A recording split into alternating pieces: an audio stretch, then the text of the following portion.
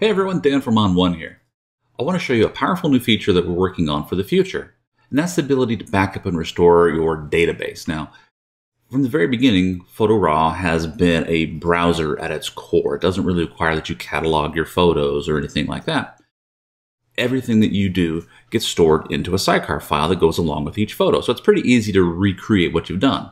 But there's a couple things that make it a little tougher, like albums, for example. If you move from one computer to another one, you'd have to recreate.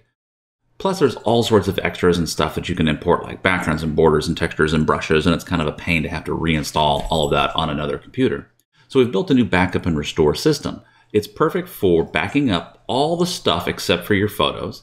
The other thing that it allows you to do is then to restore that in case your computer crashes or you buy a new computer. Let me show you how easy it is to use. I'm just going to go up to the File menu and down to Backup Data. From here, just pick where you want to store your backup, and it's going to create a single backup file. Then when you want to recover on a new computer, simply install PhotoRAW and sign in. Then go to the File menu and select Restore Data. Select your most recent backup file and hit the Restore button, and we'll take care of the rest. Backup can even remind you periodically to perform a backup task, either once a week or once a month. Whenever you quit the app, it will remind you to perform a backup.